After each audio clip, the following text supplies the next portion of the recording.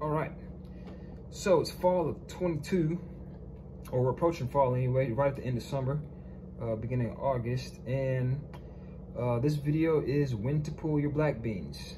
I did a video some few years ago on when to pull your kidney beans, and they're very similar. So, but that video is gone. You know, this is a new account, so yeah, you want to wait until you know, the holes, I guess they're called, are like really dried out, like paper dried out. Like, you see how dried out these leaves are? Like, you want to wait till then, and then they're pretty much ripe on the vine. Let's see if I can get one off. All right, so we got one off. Get that out of the way. Oh, there we go. And see, open them up, and boom, you got your black beans right there. Some more out of there. It's kind of damp outside. It's starting to drizzle, but it's all good. Definitely not my first harvest, so sorry about that. Let me get that shirt out of there. Boom, there we go. So this is what they look like. I've already pulled some, and yeah, that's what they look like. And got them out of their holes, and they're all dried out. Looks like they just came from the store. So let's grab another one. Let's see.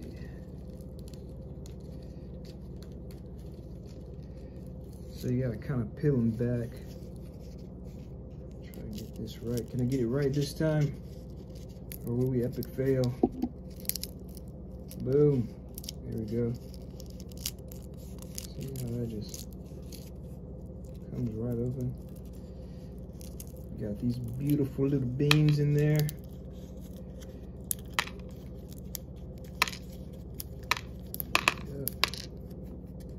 Your frijos negros. I think that's what they call it. Negros frijos? Nah, frijos negros.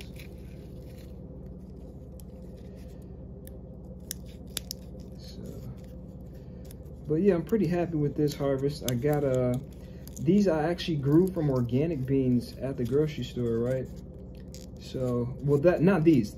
So, okay, how I started was the year prior to this one, I went and I got some beans, some organic beans from the grocery store, because I eat a lot of black beans, same as I did with my kidney beans, and I decided to plant a few. And last year I didn't get that many beans, so I just took the handful that, it's a little larger than a handful, but the ones that I got, and I said, you know what, I'm gonna regrow these since I grew them from last year's harvest and grow them this year, right? So now I got a pretty nice harvest. They probably could have been bigger, but the tomatoes really took over the spot. So I'll know next year to put the tomatoes behind the beans. I thought they were gonna grow big like Jack and the Beanstalk, but they didn't. So, but yeah, those tomatoes, those cherry tomatoes I got, they really took over. As a matter of fact, here goes the cherry tomatoes. Just pulled those out.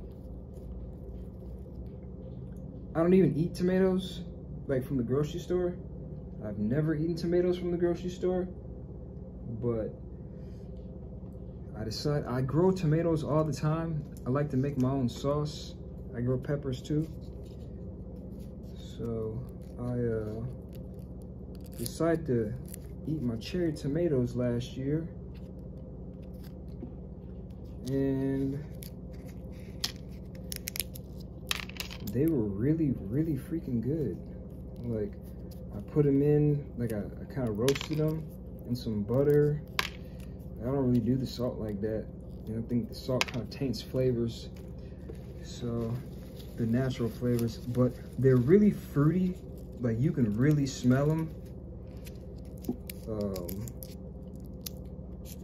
in a dish. Like, your dish is gonna smell like really fruity, whatever you cook. And I don't like to cut them.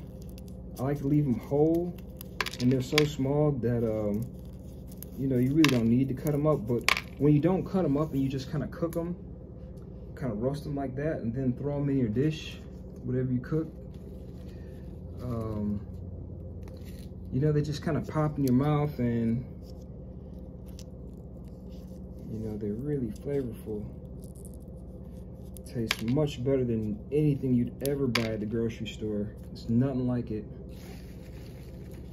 which is why I started eating tomatoes. But I only eat the tomatoes I've grown. The ones at the grocery store, they always have a weird taste to me. And plus, I also don't refrigerate my tomatoes. Never refrigerate them. Because when I refrigerate them, then they taste like the grocery store tomatoes.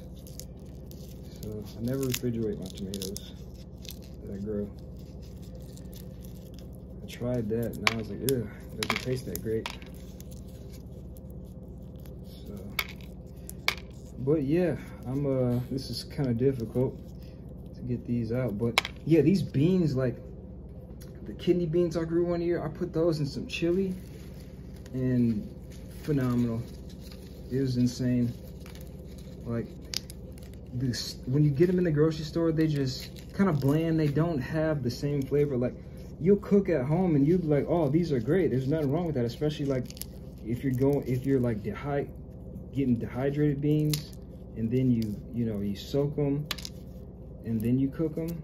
Like, yeah, they're gonna taste really good compared to the canned beans.